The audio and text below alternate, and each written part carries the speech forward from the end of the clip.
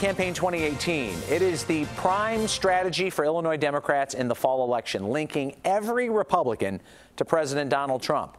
A new ad by Democratic challenger Sean Casten claims Congressman Peter Roskam and Trump are practically joined at the hip. But is it true?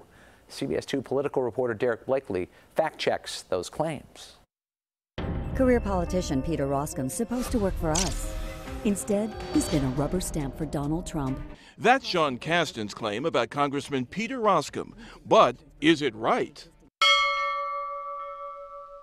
We'd say that's true. According to Congressional Quarterly, Roskam voted 94% with President Trump.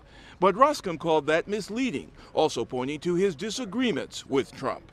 When Donald Trump decided that he wanted to cut Great Lakes funding by 95%, Great Lakes cleanup, we were able to roll him and get it done. He came out in very stark contrast against increased sanctions for Russia for meddling in the 2018 election.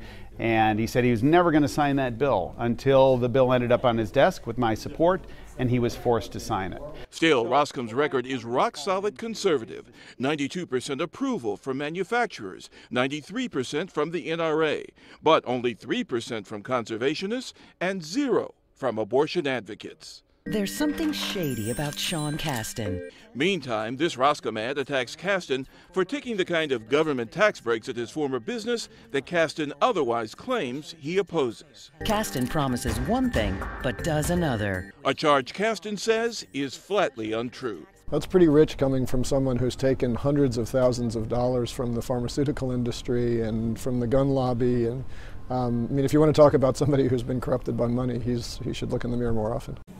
Another development tonight in this closely watched campaign, Casten says a private poll taken for him now shows him ahead for the very first time, 47% to 44%, with 9% undecided.